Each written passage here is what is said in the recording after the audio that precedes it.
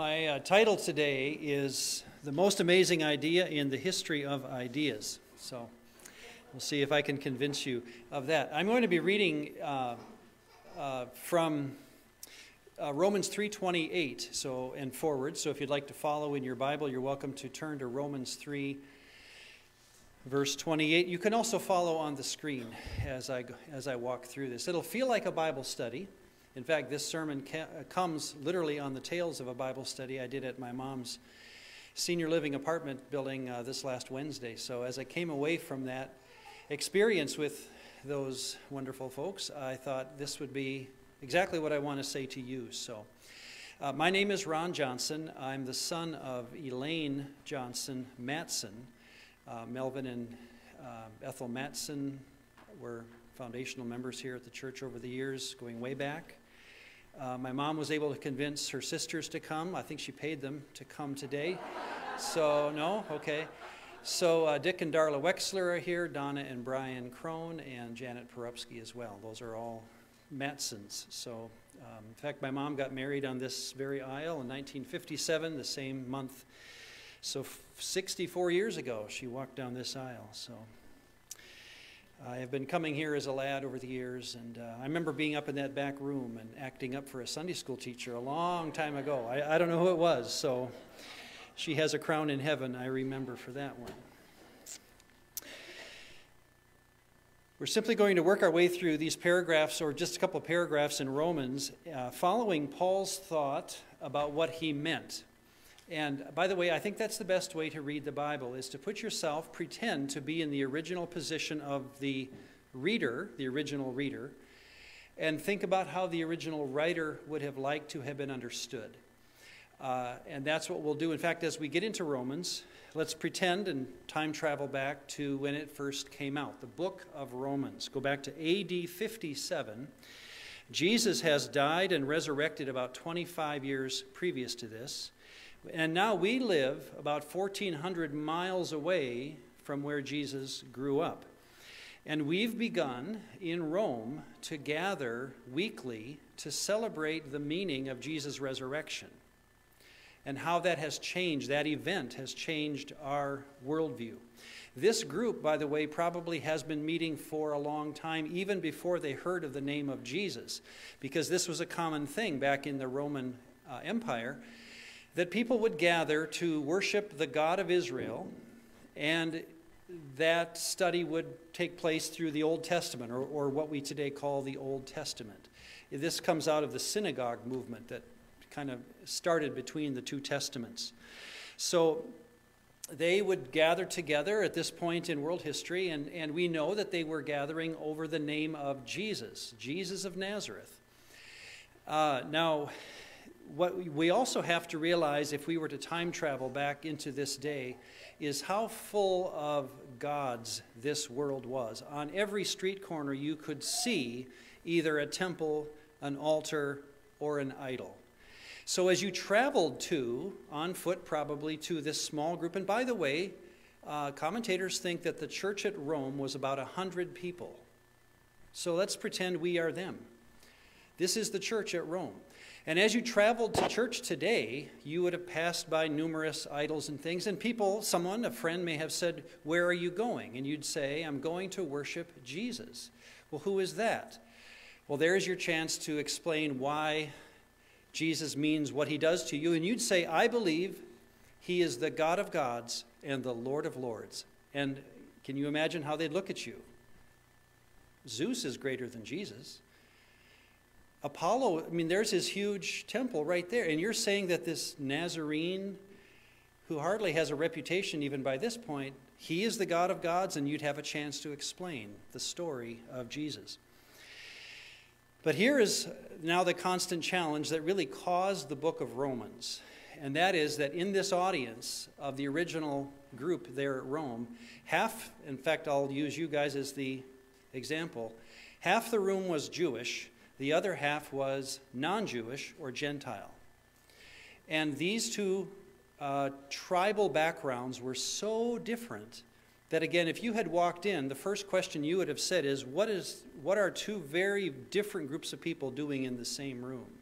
And that, of course, would have given us an understanding or given us the chance to describe what has now been happening since Jesus' death. Never before. This is by itself one of the most amazing ideas that we can mention coming into our sermon here. Never before in world history had a religion attempted to cross tribal boundaries. This is the first attempt.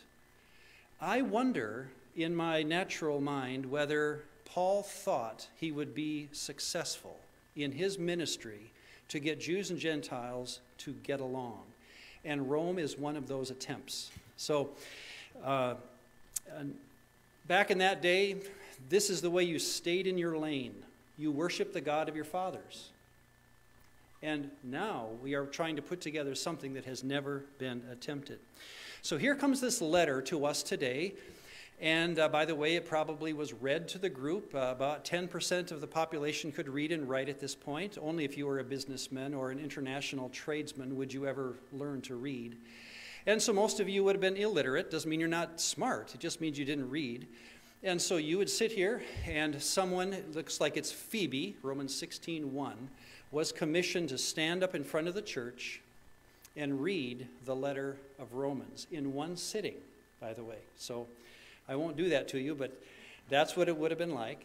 And by the way, she was expected, if we understand how these professional readers were treated, she was expected to have pre-read the letter and to have stopped at various points in the letter and asked if there were any questions.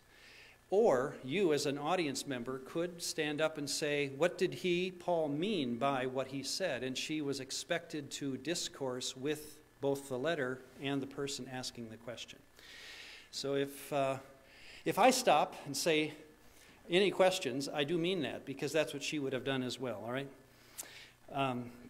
So let's drop into this part of Romans. 3:28 is where we'll start. And I'm just going to move my way through these verses and explain them, as Phoebe probably would have in her first attempt through this book. We are going to see, as we go through it, an amazing idea unfold, something we have gotten possibly used to, but it was new to them. And new ideas always take time to sink in, don't they? Verse 28, Romans 3:28. Therefore we conclude, that means everything up to Romans 3:28 is angling toward this verse, that a man is justified, and that word just means to be right or proper, especially now in this context, in the sight of God, by faith apart from the deeds of the law. Let's unpack those two words, faith and law. Obviously, that's what they would have wondered about. And I think, well, let's put it this way. Faith in their world, I think, made a lot of sense, and it's our world that has trouble with it. It's one of those words in English that has kind of lost its moorings, and so now we use the word faith when we say, I have faith that, or I believe that the Vikings will win today. It's not really a word that means I know. It means I think, I wish, I hope, and I'll put my money on something I'm not too quite. That's how the world has come to use the word faith. But and this is a study unto its own, but I'll summarize it very quickly. In the Bible, the word faith meant, much like it used to mean, even when my mom was married, 1957 here. Remember the old traditional wedding vow? Unto thee I betroth my faith. What did you promise? My commitment, my allegiance, my loyalty. And nobody had to ask, what do you mean by that? Also, no one said, oh, they can't do that. We believed, we still do, when a couple gives their loyalty to each other, that we deep down know what that means, and we also deep down believe it can be done. And we honor those who do it over many years, right? So faith in our verse means, because it meant to Paul and his audience, it means allegiance, faithfulness, or loyalty, okay? The other word law there, again, Jews and Gentiles, they knew exactly what this meant. Back in the days of the Bible, deeds of the law were those things that, can I make you guys the Jews? These are the things that you would do that were different from them. So kosher eating habits, Sabbath observance, following feast seasons, circumcising your young boys. There were a host of things that made you Jewish. They were called the deeds of the law, which, by the way, you guys looked at sometimes with respect. You understood how Jews acted. That's what they did. At the same time, you weren't quite convinced that you wanted to do it. And so you hear in the New Testament a lot of these proselytes. They would come into the church and they would say, well, I'd like to join you. This side would say, well, be Jewish. This side would say, but I don't want to be. I've got my family background, my tribal history. That's the problem here. But so now let's read our verse with this understanding in mind. Therefore we conclude that a man is justified, Paul said, considered right in the sight of God, by faithfulness to God, and not by keeping Jewish traditions. That's what he meant by this verse. And you can see the sparks flying. You are hitting at the base of where the early church is going to have its problem. So now what we're going to do is just move our way through the verses. I think you're going to find them to be pretty commonsensical. I'll just pause between each one and see how you're doing and see if I can make sense of them with you. Verse 29. Or is he the God of the Jews only? Is he not also the God of the Gentiles? Yes, he is the God of these people over here too. Verse 30. Since there is one God who will justify the circumcised by faith and the uncircumcised through faith. Of course, circumcision keys off that Jewishness. This seems to be just Paul's playful way of using the same idea with two different, very near synonyms. He's basically saying faithfulness to God is all you need outside of Jewish tradition. And he's saying it in two simple ways, or using the same idea twice. Verse 31. To this point, by the way, the Gentiles are excited because they get to live out their Christianity with all those, without those Jewish traditions. Probably meaning, in the back of their mind, that means I can throw away my Bible, because that's where all those Jewish traditions were taught, my Old Testament. So verse 31, do we then make void the law through faith? Certainly not. On the contrary, we establish the law. Now Paul's got to figure out how to keep this side happy, because now they have to take their Old Testament seriously, and this side, you're rooting Paul on. Of course we keep the Old Testament serious. Verse 1 of chapter 4. There were no chapter breaks, so Paul is just continuing his thought.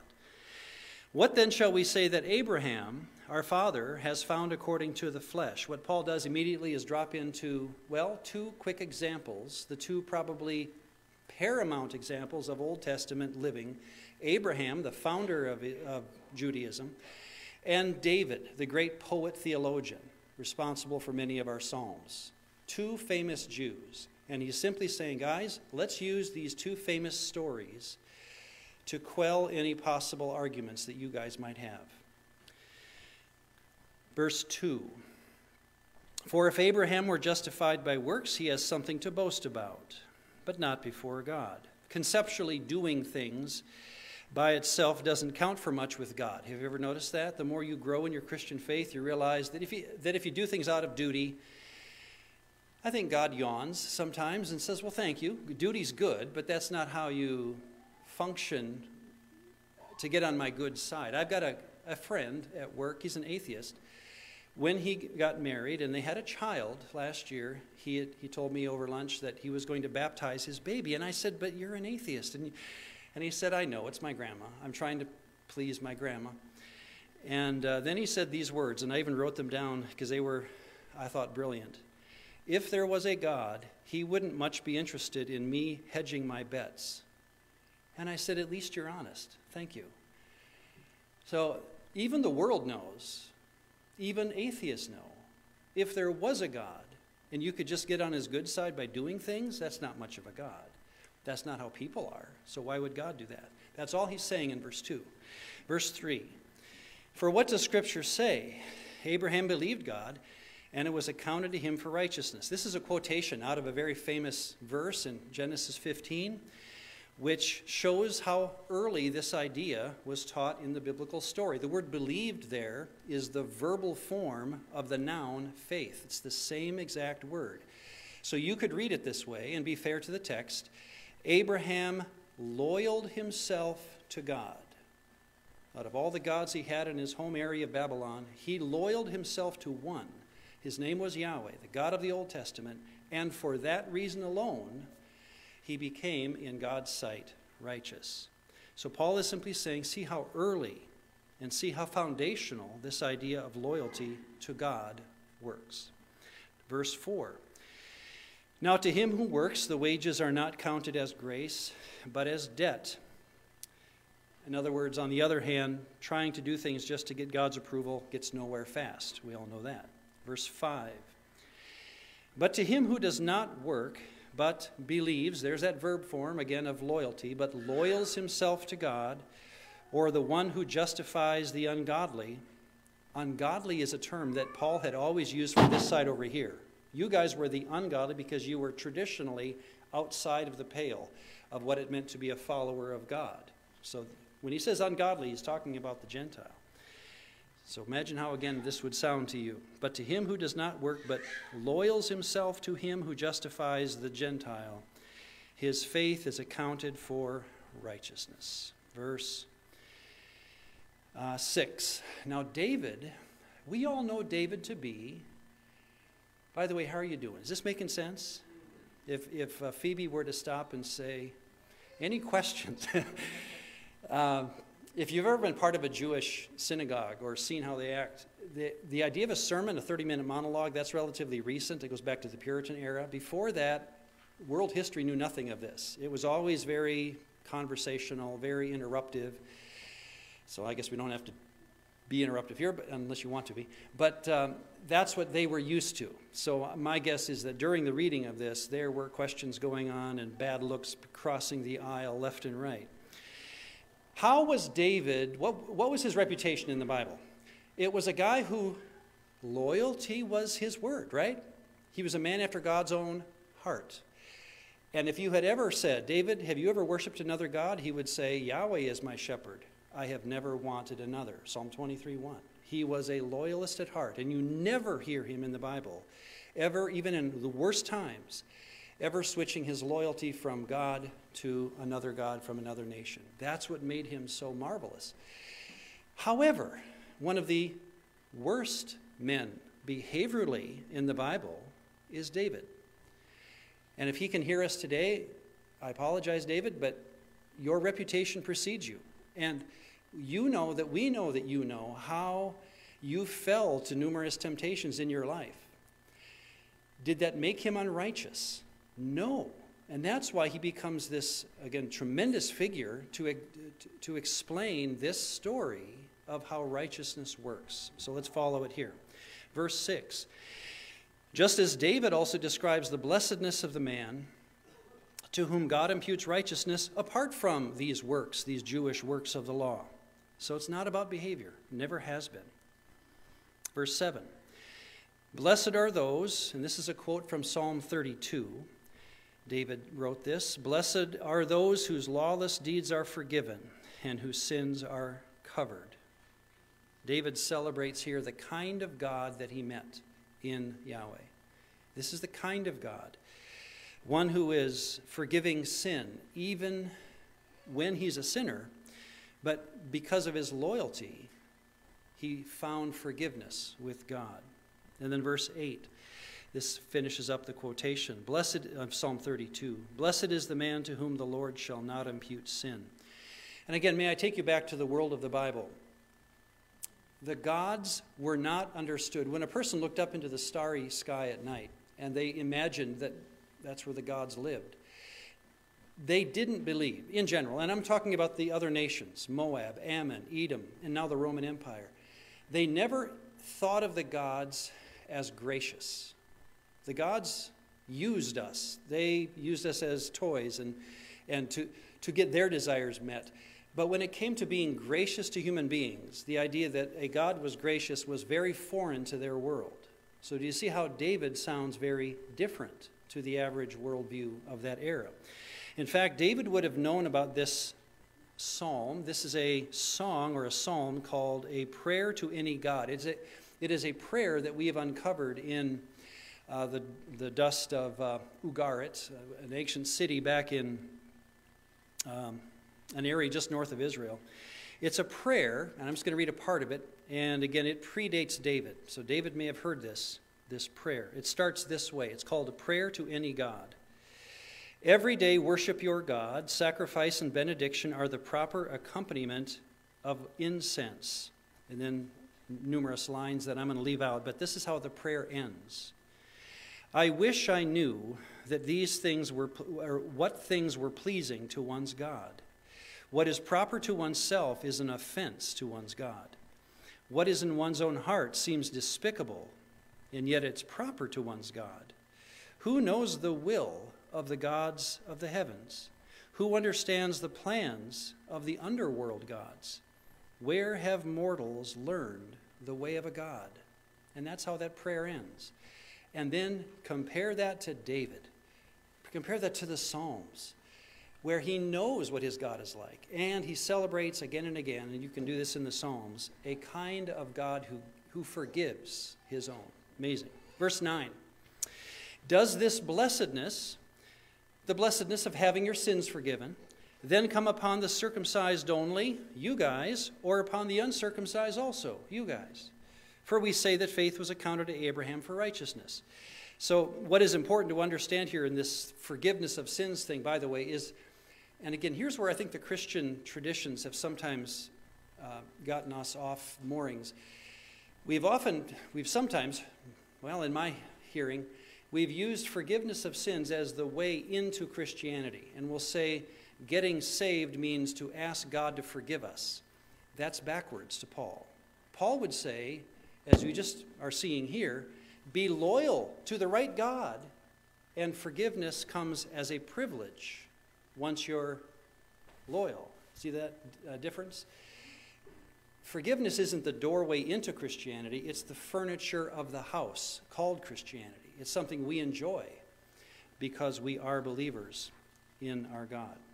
Verse 10. Well, then, how was this blessedness of forgiven sins accounted? And I'm going to move faster because he just starts thinking through the story of Abraham, which you can do as well. While he was circumcised or uncircumcised. Am I on the right verse? 10? Good, thank you. Yeah, we're back to Abraham, by the way. That's where we're going. While he was circumcised or uncircumcised, not while circumcised, but while uncircumcised. The story of Genesis has Abraham becoming a Jew after he becomes loyal. Well, that switches things up and makes the Gentile kind of happy. Verse 11. And he received, Abraham did, the sign of circumcision, a seal of the righteousness of the faith. Now again, read that as loyalty, and you'll be consistently helping yourself understand the story.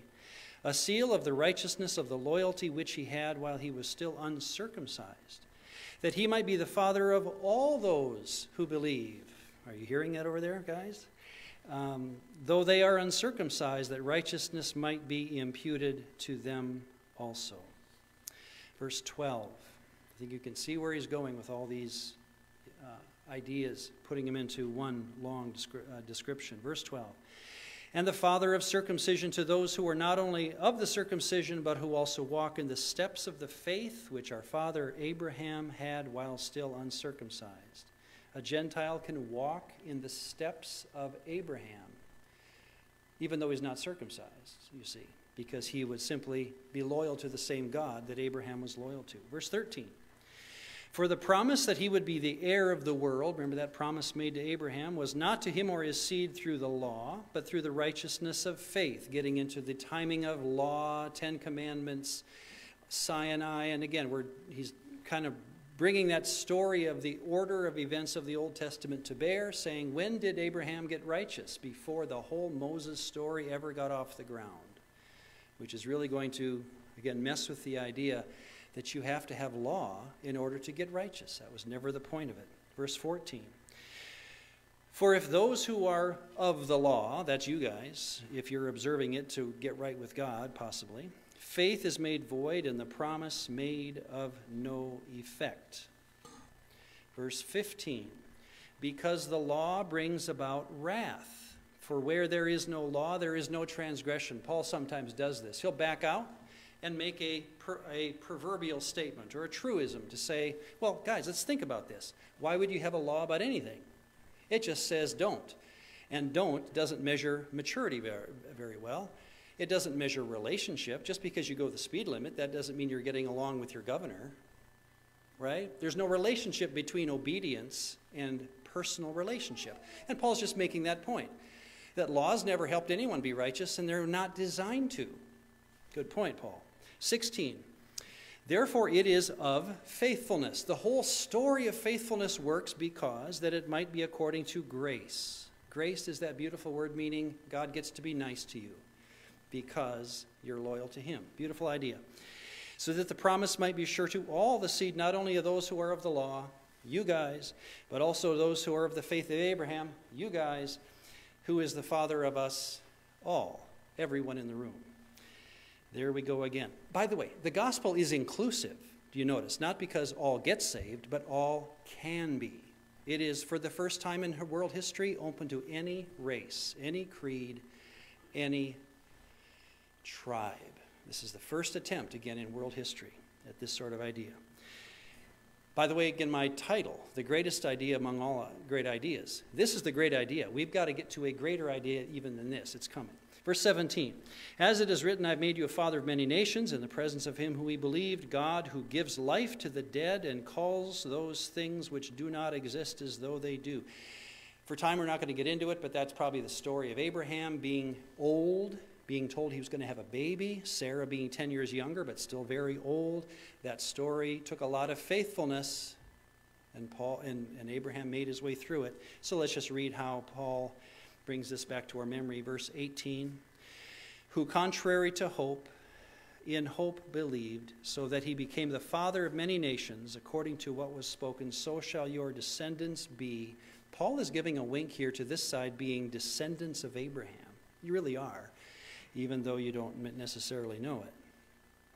19, and not being weak in faith, there's that word again, loyalty, he did not consider his own body already dead, since he was about 100 years old, and the deadness of Sarah's womb. And let's do the next three verses, just one after the other. Verse 20. He, Abraham, did not waver at the promise of God through unbelief, disloyalty, but was strengthened in loyalty, giving glory to God, and being, 21, being fully convinced that what God he had promised, he was able to do. And therefore it was accounted, verse 22, to him for righteousness. So what Paul is simply doing is saying this idea of faithfulness leading to righteousness, how far back does it go? To the very beginning. We're not doing anything against our Bible by just bringing it all together, making one big story, and trying to get you guys to see how you guys, and back and forth, we can agree to be in the same room. 23, and again, I'll just finish up the verses of chapter 4. Now it was not written for his sake alone. Here now Paul is, in a sense, speaking 2,000 years later to you and I. Here's where he gets very practical. Verse 24, but also for us. It shall be imputed to us, righteousness, being right with God, to us who believe in him who raised up Jesus our Lord from the dead. Now again, you're in Rome, 1,400 miles away. It only happened 25 years ago. And you're telling your friends and neighbors that you worship Jesus of Nazareth. Their first point will be, he was a guy who was crucified by the Roman government. And you're going to have to say, this is the hardest thing for the human to believe. Jesus resurrected. And I know we just say it, it comes off our lips. But imagine, I remember when Ethel Matson was buried I was at the funeral for Grandma. And there was the casket. I was sitting right there. And I was young, and it was kind of freaky to see someone who had died I hadn't seen. From what I remember, that was the first dead person I had ever seen. Tell that boy sitting there that that person will get up. And even if they're uneducated and young and inexperienced, they would say, no, that doesn't happen. In other words, it's the one thing that humans have always believed is final, and that is death. So you see how verse 24 goes. We are being loyal to him who raised up Jesus. God is going after the hardest possible thing to believe. He wants you to believe. Because that's how this faithfulness works. Okay, just so you see where he's going. Verse 25, who was delivered up, Jesus was, because on or account of our offenses, and was raised because of or in the interest of our justification. All right, so that's the idea of chapter 4. Is there one even more amazing idea than the idea that we can get everyone together in the same room to worship one Savior? Okay? To do this, let me take you to Romans 14 briefly, and I'll close. Between chapter 4 and chapter 14, there's a lot of things going on in Paul's argument, but the basic point is, and let me repeat something that came back in chapter 12, not on the screen, be of the same mind one toward another.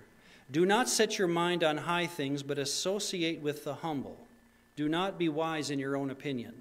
Repay no one evil for... It sounds like he's aware of a small-town church. Repay no one evil for evil.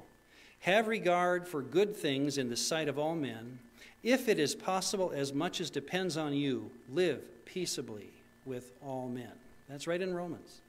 Talking to people who should be getting along just fine, but they're not. And now you know why they weren't. All right, chapter 14, verse 19. Let's finish with the end of chapter 14. Here's what he says. Let us therefore pursue the things which make for peace and the things by which we may edify another. Okay? Come on, guys, you can do this. Verse 20. Do not destroy the work of God. That is you guys. Hillman's reputation is the work of God in Mora, right? Going back dozens, hundreds, I don't know how old you are. Don't destroy the work of God for the sake of food. What is that? Kosher. No shellfish. I would never eat pork. I eat it all the time. What are you doing? Why would you, over a potluck meal downstairs, destroy what's going on here? All things indeed are pure, but to the evil man, but it is evil for the man who eats with offense. 21. Here's Paul's opinion. It is good neither to eat meat or drink or do anything by which your brother stumbles or offended or is made weak. You know what I would do? I would put away the pork, guys, for their sake. Can you do it at home? Now, I think that's possible. Oops, I'm sorry. I think that's possible. In other words, don't do it in front of them, okay? And guys, don't you do your stuff, your Sabbath keeping in front of them. If they ask you to move your refrigerator, their refrigerator, on Saturday, help them. I know you don't do it, but do as much as you can to get along. How do we know that he wasn't talking all the time? The next verse, 22. Do you have loyalty? Here's the question of the hour. The whole book's about this. Are you loyal to Jesus? And don't say you don't know what loyalty is. You heard weddings. Unto thee I betroth my faith. You didn't stop the couple or sneer at them for not defining loyalty, because deep down the human condition knows what loyalty is, and that's what marriage is. You know when you're loyal or not, right? And Paul is just pleading with these people. Do you have loyalty? You better settle that, because that's how you become a Christian. So if you ever wondered, how do I become a Christian in the Bible? You love Jesus Christ, and you say to him, I want to be yours. I want to be your person. I'm loyal to you. That's faith in the Bible. So it's not a difficult, but nor is it defined often where people want it to be. And sometimes when people want that definition, I'm wondering, why? Why do you need a definition? Why can't it just be what it is? Because that's usually how it works. All right, so do you have faith? Here it is. Have it to yourself before God. Happy is he who does not condemn himself in what he approves. So the great idea in the biblical story that is now coming to what I would call the greatest idea in the history of ideas is in the last verse of Romans 14. And before it's on the screen, don't put it there, thank you. Jeff, I appreciate that. Do you see how the great idea of worshiping one person with two backgrounds, two family, two tribal traditions has caused a lot of problems? It's like God knew what he was doing. He was putting people in a position that they would be upset with each other because he purposely brought two groups of people together who fought tooth and nail for centuries, if not millennia, right? So, how would Paul solve, or let's say it this way, and to me, in my opinion, this is the first time in world history that this idea has ever been proffered to anyone. It's in Romans 14:23. All right, go ahead and put it on. But he who doubts is condemned if he eats, because he does not eat from loyalty. For whatsoever is not from loyalty is missing the mark. All right, here's what I want you to do. Be loyal to Jesus, and let that be enough. Now, someone in the room is going to say, but Paul, you're setting this up for immaturity. Someone in the room is going to blow this, because immature people love to play with rules. And Paul would say, I know. That's how rules are. Immature, deviant people will always find a way around them. I'm not talking to them. I'm talking to you. Here's what I want you to do. Ask yourself the next time you're going to do something. Now, here's where I can bring it to us today. Ask yourself, should I blank? Simple question. Am I doing this out of loyalty to Jesus? If I'm not, then don't do it. Wow. I had never, again, when I came to this even in my own study a couple years ago, I remember saying to myself, can it be that simple? And if I complained to Paul in absentia, say, Paul, that's too simple, I think he would say, Ron, you don't understand how big Jesus is. You don't understand how great Jesus is. You don't understand how magnificent the person of Jesus can be to a group of people. I think Paul smiled when people said, I don't know if we can do this. And he said, well, yes, there's nothing that can keep wicked and immature people from abusing loyalty, the concept. Some people will always figure out a way to use and abuse laws. In fact, and I've been here too, and you may have heard, I'm not a good joke teller, but I'm almost done. So let me give you one joke, because it does fit the scene. Or it answers to me how this works. I grew up as a Baptist pastor's kid, so I know how churches work. So a guy is being rescued off a desert island after many years. His rescuers are amazed at all the work he's put into 20-some years on this island alone. He almost has like a city. So yeah, that's my house. That's my gas station. That's my grocery store. That's my summer house way over there. And as they get on the boat, they say, what's that house way over there? He says, well, that's the church I used to go to. Yeah, see, I can't tell jokes very well. It's in the mind of the normal person to not get along. We're very good at that, and I think Paul knew that. So what is the greatest idea in the history of ideas? Here it is. And I say it to you as a church. I'm also going to subtitle my sermon, The Best Gift You Can Ever Give to Your Pastor. The one you're going to get. Jesus is enough. If you can believe that personally and believe that across the aisle, that's where you have come upon the greatest idea that has ever been thought of, probably not been tried, because we're afraid to try it. But that's where Paul is asking us to go. Do you believe that Jesus is enough? Let's pray as we close.